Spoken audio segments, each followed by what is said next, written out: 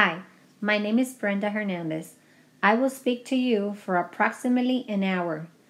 During our hour together, someone somewhere in America will be badly injured, sick, or even dead as a result of a workplace incident. I'm here in this occasion because I want to help in prevent that from happening. To achieve this, we all need your help. Safety in the workplace is important for all employees. OSHA, the Occupational Safety and Health Administration, is a federal agency whose main objective is to ensure and promote a safe work environment for employees. One of the most important responsibilities employers have to their employees is to provide safe workplaces. This course focuses on the Occupational Safety and Health Act, including its requirement for employers and the manner in which the law is enforced. In the event that workers are hurt on the job, state workers' compensation laws come into play and provide remedies to injured employees. Although workers' compensation statutes are among our very oldest employment laws, they continue to generate legal questions about when employees are entitled or limited to workers' compensation benefits. This course will help employers, supervisors, workers, health and safety committee members, and safety and health personnel in their efforts towards achieving compliance with OSHA standards in the workplace. This course has 4 main learning objectives. The first one is to understand the Occupational Safety and Health Act of 1970, who's covered, and the nature of OSHA standards. The second one is to become familiar with the most frequently cited standards and violations in an effort to create awareness so that steps can be taken to find and fix recognized hazards before preventable injuries and illnesses occur. The third learning objective is to describe the elements of workplace safety programs and its recommendations. Lastly, to describe the responsibilities employers have towards workplace injury claims and how the OSH Act should be enforced. Based on the positive experience of employers with existing injury and illness prevention programs, OSHA believes that injury and illness prevention programs provide the foundation for breakthrough changes in the way employers identify and control hazards, leading to a significantly improved workplace health and safety environment. Adoptions of an injury and illness prevention program will result in workers suffering fewer injuries, illnesses, and fatalities. In addition, employers will improve their compliance with existing regulations and will experience many of the financial benefits of a safer and healthier workplace, cited in published studies and reports by individual companies, including significant reductions in workers' compensation premiums. What is the Occupational Safety and Health Act of 1970? Well, it is a principal federal law requiring private sector employers to keep their workplaces free from hazards that threaten the safety and health of employees. 3 new agencies were created by the Congress when the OSH Act was enacted: the Occupational Safety and Health Administration, which is the OSHA, the Occupational Safety and Health Review Commission, which is the OHRC, and the National Institute of Occupational Safety and Health, NIOSH. OSHA establishes safety standards to assure safe and healthful working conditions for working men and women by setting and enforcing them and by providing training, outreach, education, and assistance. It also conducts inspections of workplaces and provides information to employers and employees about workplace safety and health issues. The OHRC is independent from OSHA and hears appeals of its enforcement actions. The NIOSH provides scientific and technical support to OSHA, helping it to identify hazards and develop appropriate standards. OSHA has overall responsibility for administering and enforcing the Occupational Safety and Health Act of 1970. The OSH Act protects most private sector employees, in addition to some public sector employers and workers in the 50 states and certain territories and jurisdictions under the federal authority. Those jurisdictions include the District of Columbia, Puerto Rico, the Virgin Islands, American Samoa, Guam, Northern Mariana Islands, Wake Islands, Johnston Island, and the Outer Continental Shelf Lands as defined in the Outer Continental Shelf Lands Act. The Occupational Safety and Health Act of 1970 allows states that prefer to issue and enforce their own safety and health standards to do so, as long as the state programs are certified by OSHA as being at least as effective as the federal program.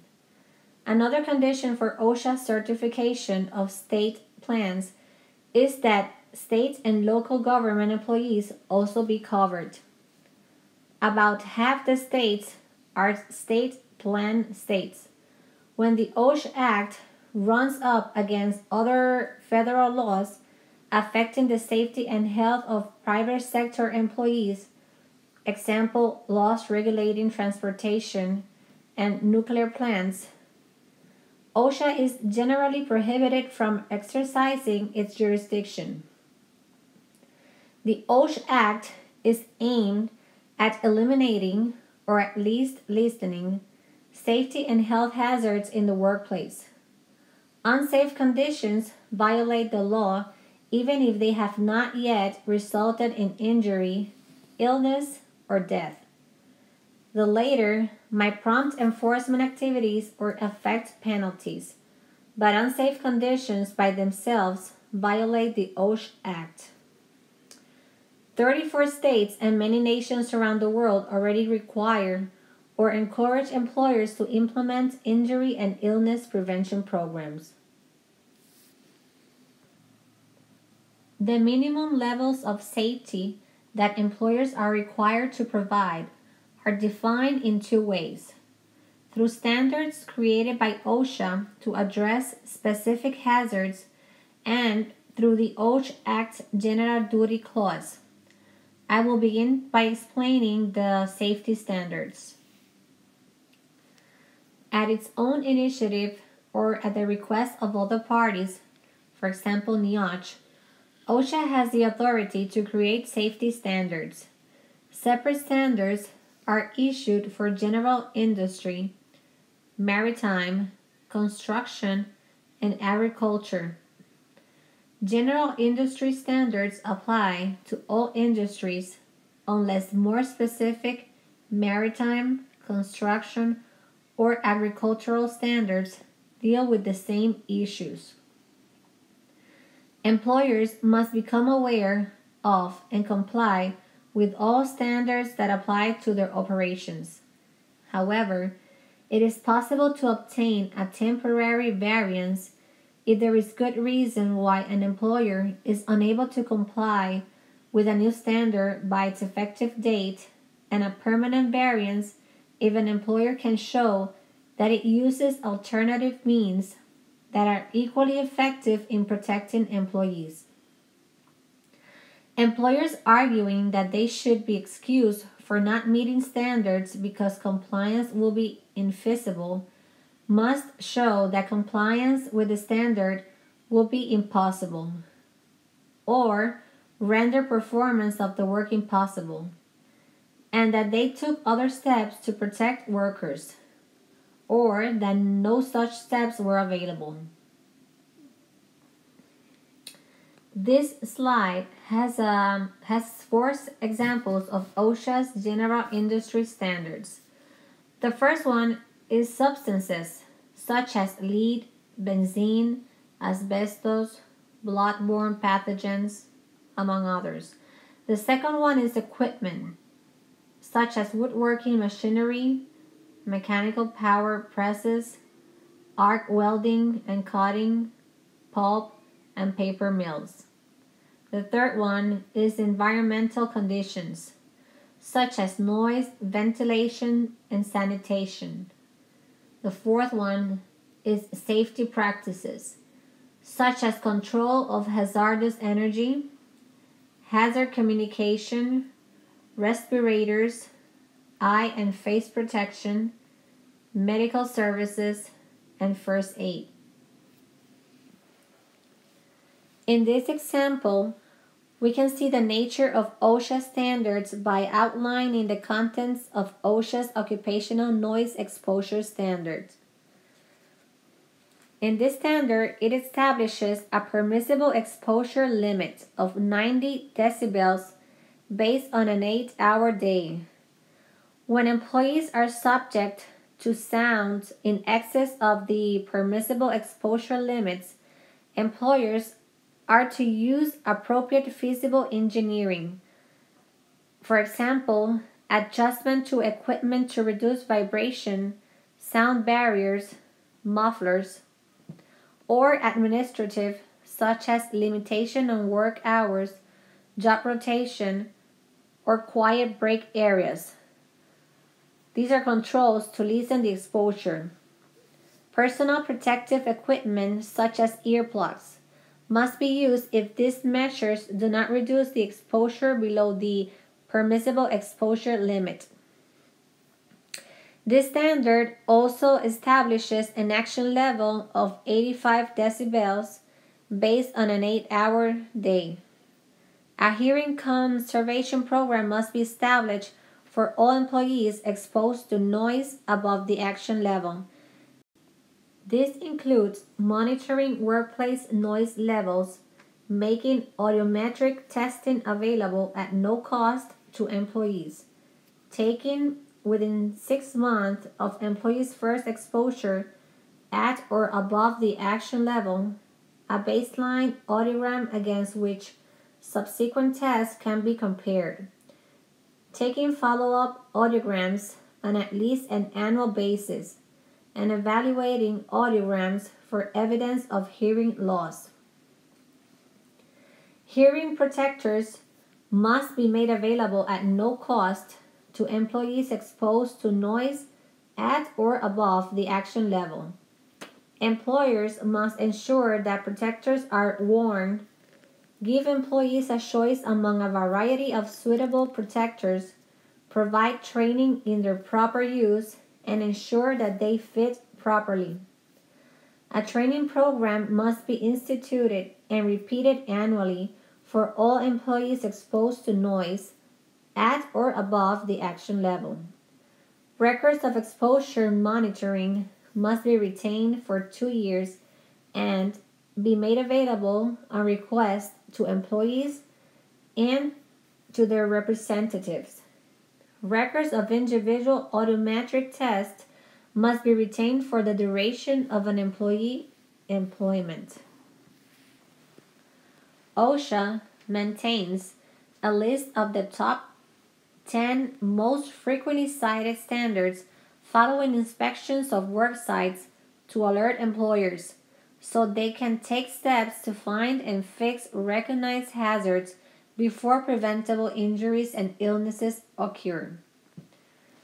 According to OSHA, as of January 5, 2016, the most frequently cited standards include fall protection, hazard communication, scaffolding, respiratory protection, powered industrial trucks, lockout, tagout, ladders, electrical wiring methods, machine guarding, electrical general requirements.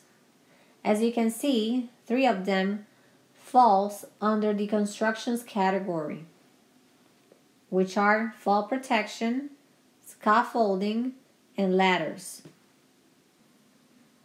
In this slide, we can see OSHA's 2015 Top 10 Most Frequently Cited Violations.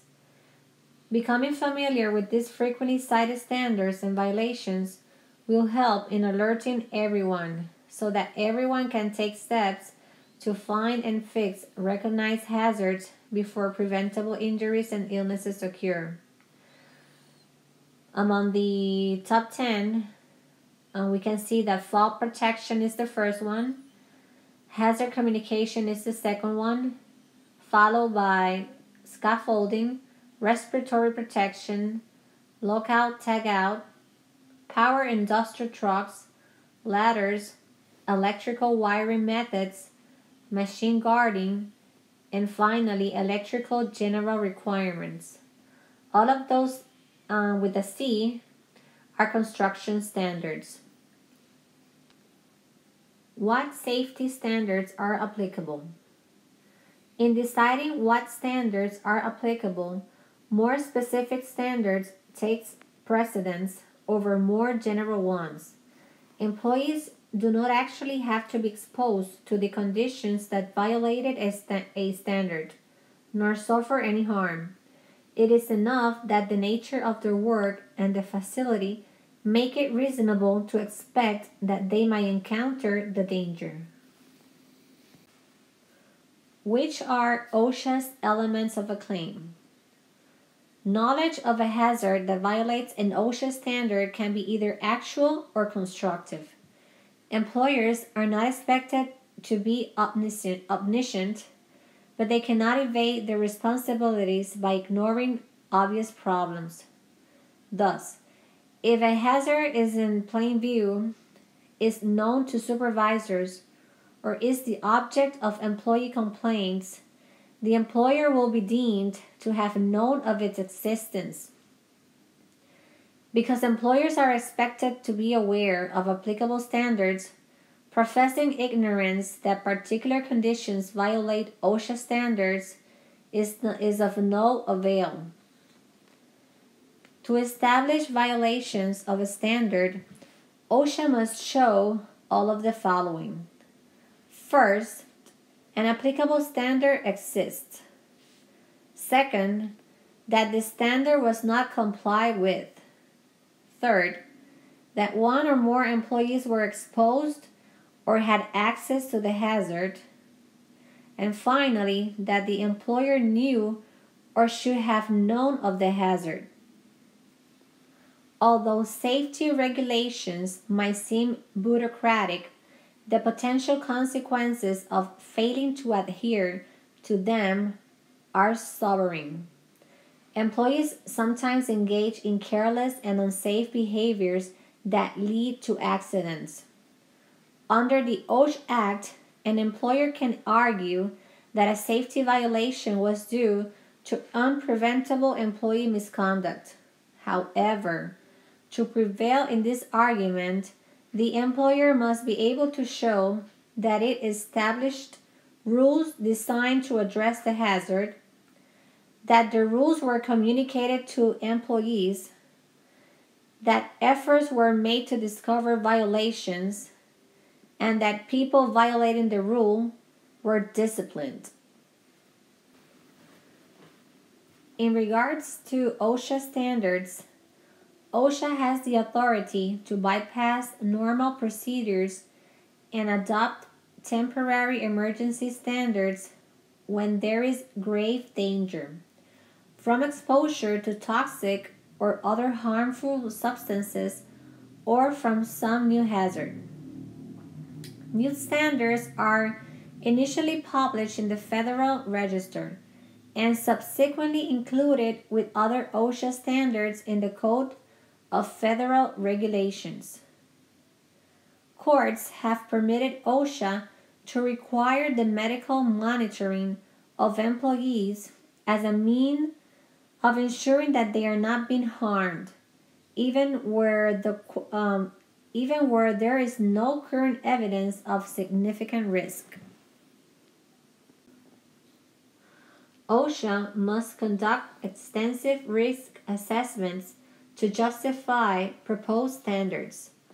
OSHA must also conduct cost-benefit analysis. In a cost-benefit analysis, the cost to employers of complying with the standard are compared to the economic value of the expected improvement in the work health. For example, few cases of cancer and fewer deaths. Standards are adopted only if the projected costs do not exceed the projected benefits. Now I'll be talking about the General Duty Clause. OSHA can develop standards addressing all hazards employees might be exposed to. Therefore, hazardous conditions or practices not covered in an OSHA standard might be covered under Section 5A1 of the Occupational Safety and Health Act, which states each employer must furnish to each of his employees employment and a place of employment which are free from recognized hazards that are causing or are likely to cause death or serious physical harm to his employees. For example, the General Duty Clause has sometimes been used to address the problem of ergonomic hazards in the workplace. General Duty Clause places basic responsibility for workplace safety with employers and can be invoked for enforcement purposes in the absence of specific standards. The violation of the General Duty Clause.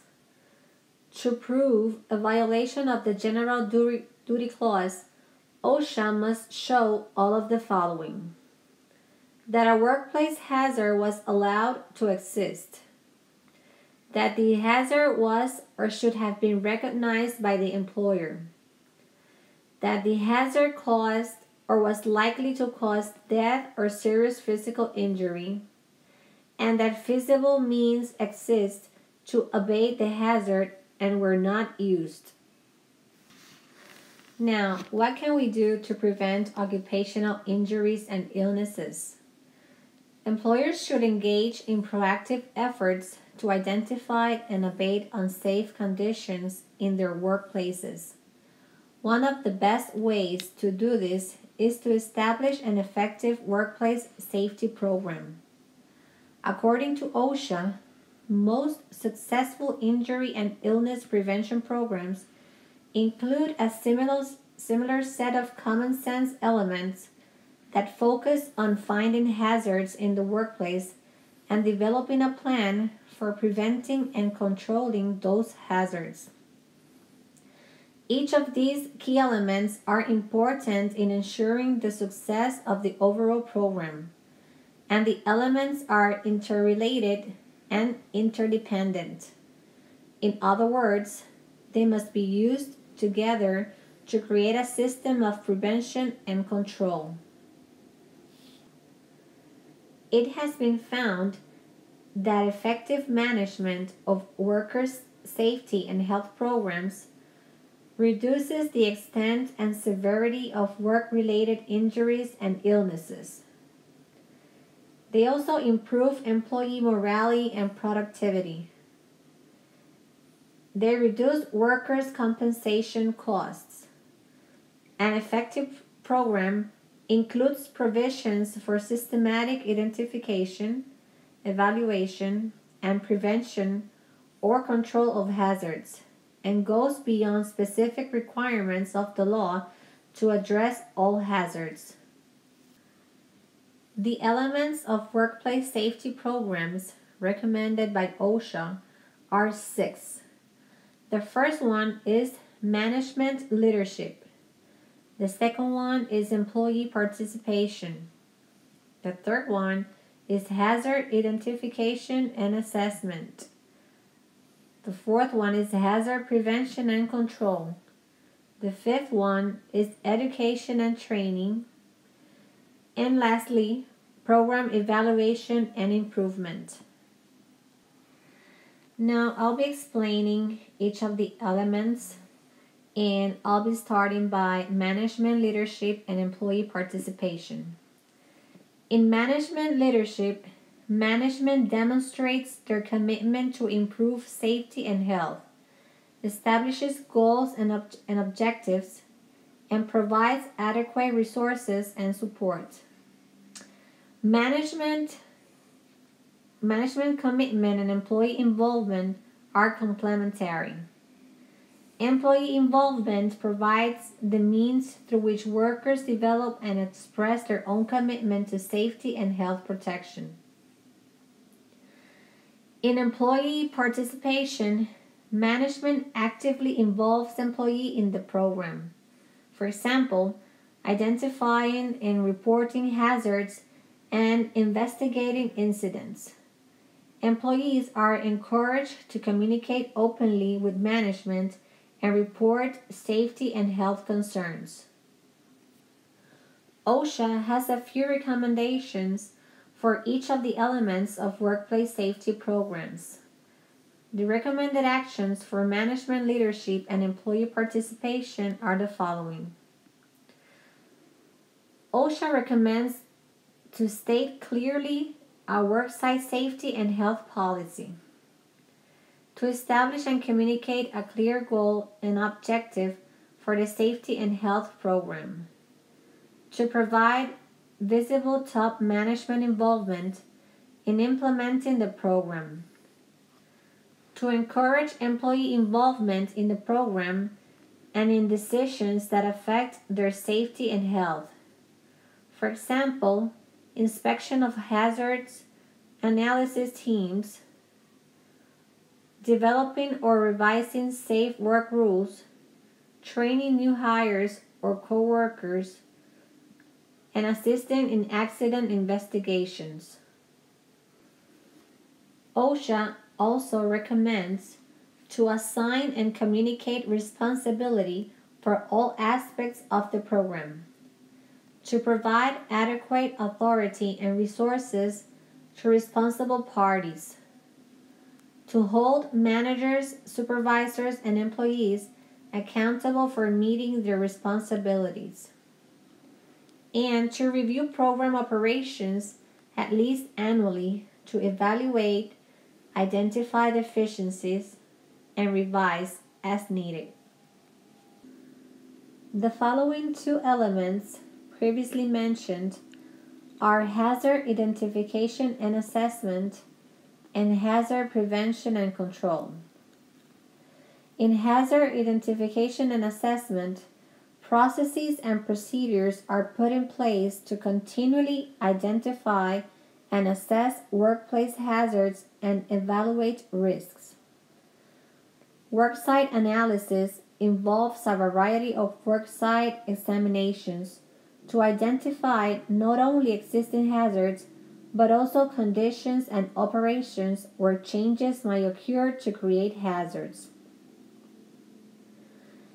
In the hazard prevention and control, here processes and procedures are created and implemented to control workplace hazards.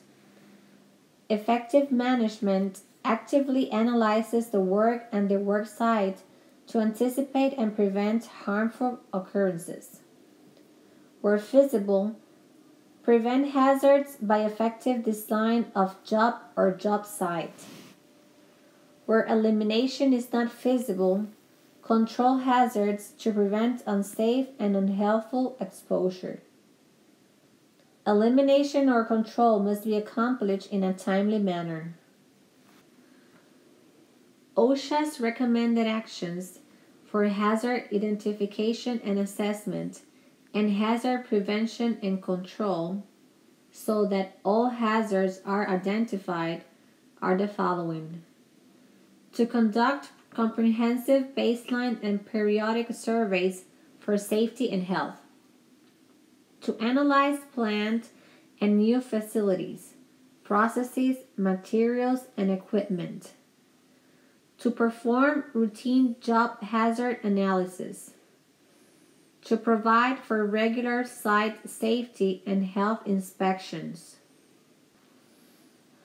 OSHA also recommends to provide a reliable system for employees without fear of reprisal to notify management about apparent hazardous conditions and to receive timely and appropriate responses, to provide for investigation of accidents and near-miss incidents so that their causes and means for prevention are identified, to analyze injury and illness trends over time so that patterns with common causes can be identified and prevented.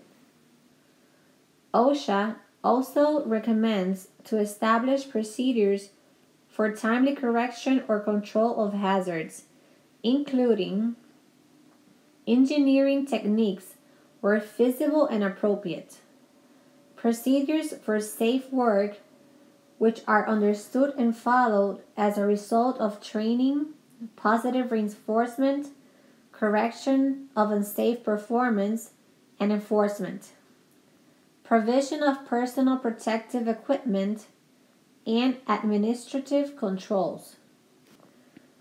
3 additional recommendations are made by OSHA for these 2 elements of workplace safety programs.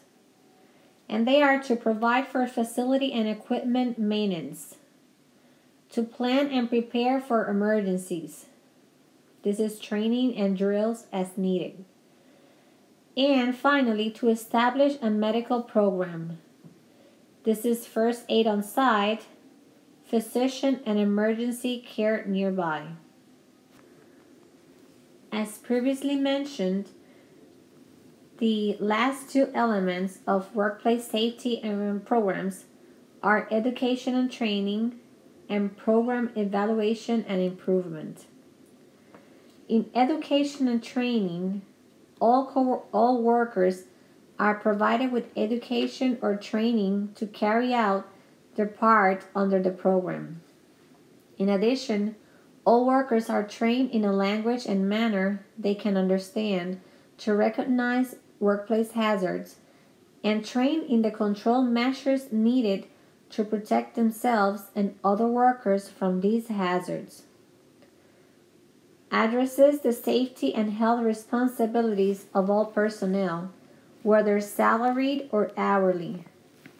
Most effective when incorporated into other trainings about performance requirements and job practices.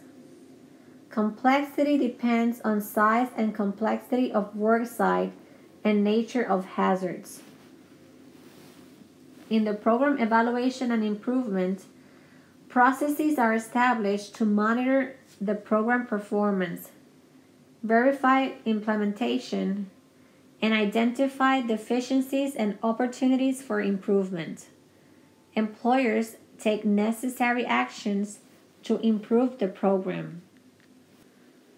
OSHA also has a few recommended actions for these 2 elements of workplace safety programs. For education and training and program evaluation and improvement, these are the recommended actions. To ensure that all employees understand the hazards to which they may be exposed and how to prevent harm to themselves and others from exposure to these hazards.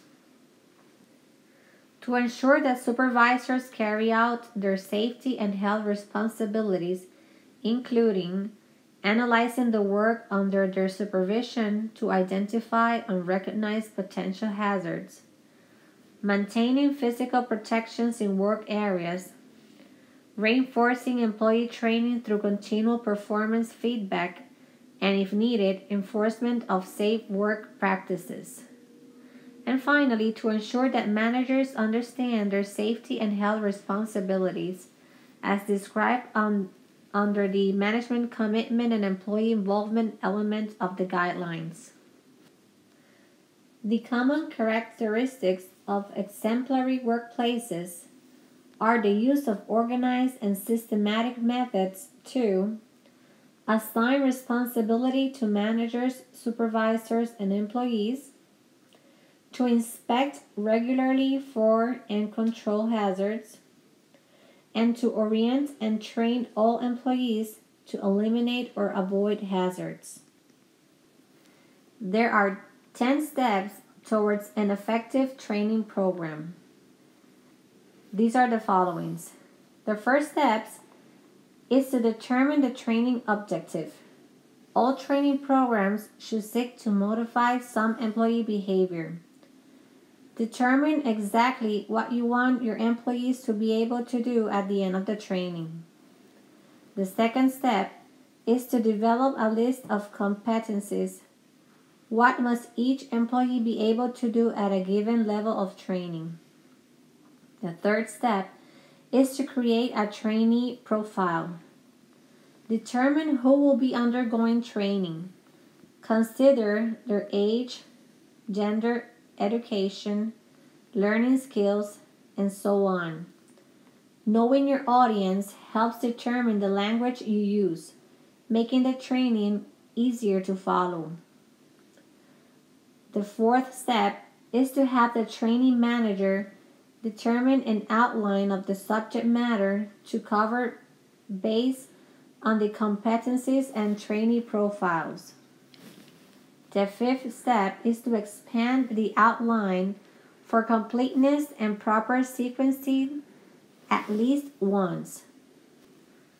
The next step is to develop training based on the outline. The seventh step is to test the training on experts. Following by testing the training on actual trainees to determine usability, understandability, and effectiveness. The ninth step is to correct the training content based on feedback and reviews. And finally, to evaluate your testing to make sure all questions are good. A question missed by many trainees may indicate the question is poorly written or that the point was not covered well enough in the training.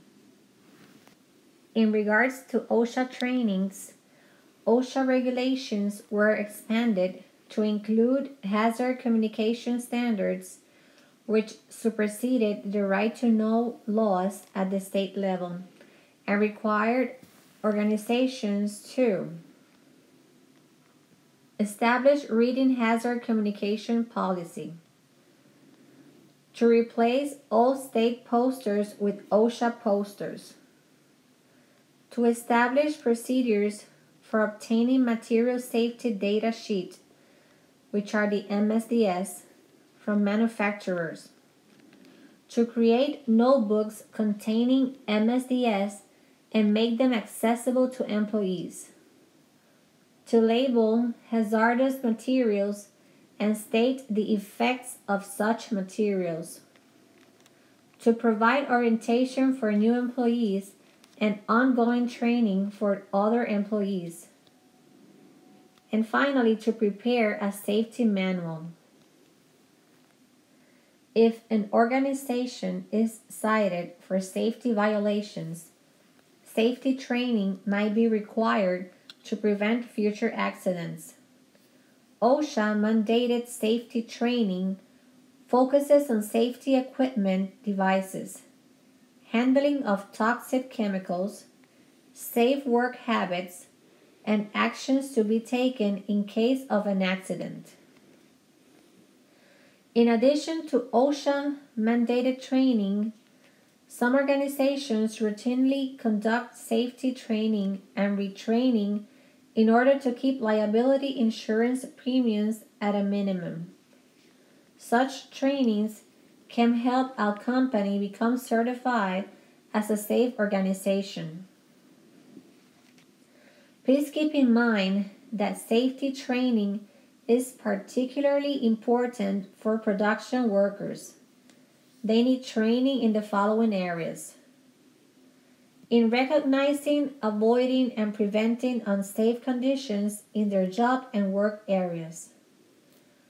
Procedures and rules relating to the use, transport, and storage of dangerous machinery, tools, and substances. Rules for the use of protective clothing, systems, and devices for hazardous machinery, tools, and chemicals. And finally, methods of controlling hazards of any type, including the use of a fire extinguisher and other emergency equipment. In an effort to help organizations meet the demands of proper safety training programs, OSHA has developed a voluntary protection program. This program encourages organizations to work in conjunction with OSHA to establish the workplace safety programs I previously talked about. In return, OSHA provides free and confidential consulting services and assists with employee safety training. Participants are then exempt from OSHA inspection concerning the issues raised through the voluntary program. In many occasions, regardless of the safety measures employers and employees take, accidents still happen. It is for this reason that it is important to know how to respond to these workplace injuries. Employers should require that employees report all injuries that occur in the workplace as soon as possible. Reports of injuries should be investigated immediately and thoroughly. Hazards that cause the injuries should be identified and abated. Employers should stay in close contact with injured employees and their medical care providers. Information about job tasks and requirements should be conveyed to medical care providers so they can make accurate assessments about readiness to return to full-time or light-duty work. Light-duty assignments should be available and considered for injured employees who are not yet capable of fulfilling all the duties of their former positions. Employers need to be mindful that employees with work-related injuries might also be entitled to take leave or receive accommodations that will allow them to perform the essential functions of their regular jobs. Now, how is the OSHA Act enforced? The OSH Act is enforced not only by responding to employee complaints of violations, but also by OSHA going out to workplaces and conducting inspections to determine whether employers are complying with the law. At the same time, enforcement is not effective without the active involvement of employees or their unions bringing hazards to OSHA's attention, participating in the inspection process, and occasionally taking enforcement into their own hands. Employee reports of potential hazards are critical to enforcement.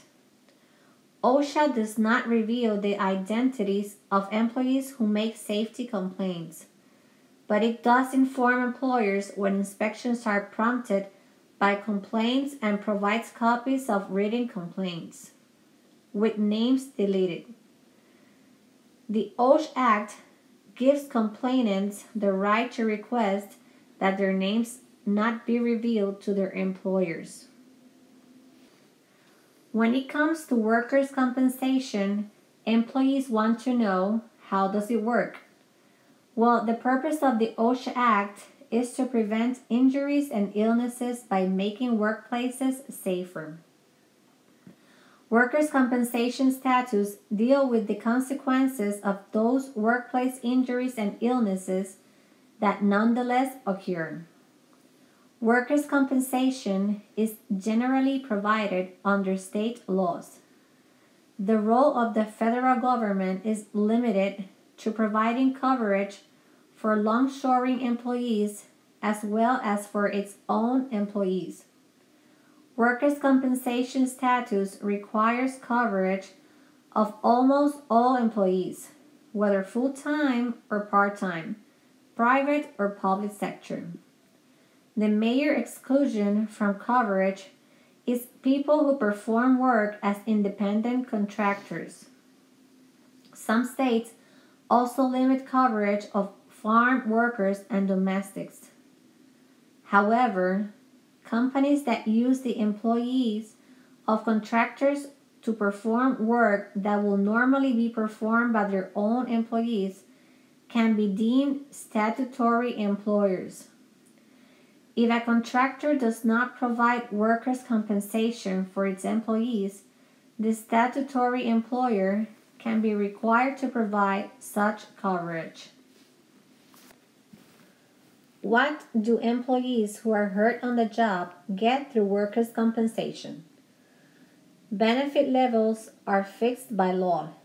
The benefits include replacement income if an employee is unable to work, payment of all medical costs associated with the injury or illness, and rehabilitation services.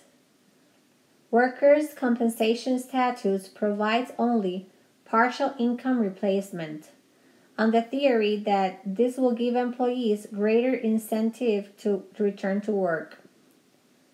Typical payment levels are replacement of 2/3 of normal pay, up to an amount that is not more than the statewide average weekly wage. Payments depend on whether the individual is judged to be temporarily or permanently disabled and whether the disability is full or partial. Survivors can receive payments for employee deaths. Coverage of medical costs under workers' compensation is separate from any health insurance benefits that an employee receives through her employer. Employees' lives, health, and well-being are at stake in dangerous workplaces. Employees who refuse to work under dangerous conditions have some legal protection for termination or other punishments for their refusal to work. For one thing, walking off the job due to a serious safety problem can constitute protected concerted activity under the National Labor Relations Act. Also, a section of the National Labor Relations Act specifically permits employees to stop work because of abnormal, dangerous conditions. It is against the law for an employer to fire, demote, transfer, or retaliate in any way against the worker for filing a complaint or using other OSHA rights.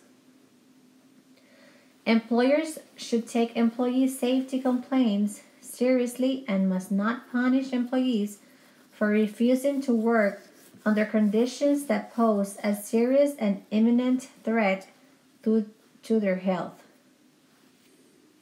The non-retaliation provisions of OSHA have been interpreted as protecting refusals to engage in very dangerous work, and the Supreme Court has concurred with this interpretation. However, such refusals are protected only where the hazard poses a threat of serious injury or death. The threat is too immediate to rely on the normal enforcement process, and the employer has been informed but has not corrected the hazard. When an employee has union representation, this representative, never chosen by the employer, must be allowed to participate in the opening conference and to accompany the compliance officer during an inspection. Employees are responsible under OSHA for following health and safety rules, although employees who fail to do so are not subject to any type of enforcement action. The reason is that employers already have available the means of obtaining employee compliance. For example, discipline, training, supervision, among others. If a workplace has unsafe or unhealthful working conditions, workers may want to file a complaint. Often, the best way and fastest way to get a hazard corrected is to notify a supervisor or employer. Workers or their representatives may file a complaint online or by phone, mail, email, or fax with the nearest OSHA office and request an inspection. A worker may also ask OSHA not to reveal his or her name. To file a complaint, I have added here OSHA's telephone, which is 1-800-321-6742. I have also added OSHA's website and the teletype writer's number. To learn more about OSHA, the law and regulations, record keeping, and the requirements for occupational medical records, or if you have additional questions, please visit OSHA's website at www.osha.gov.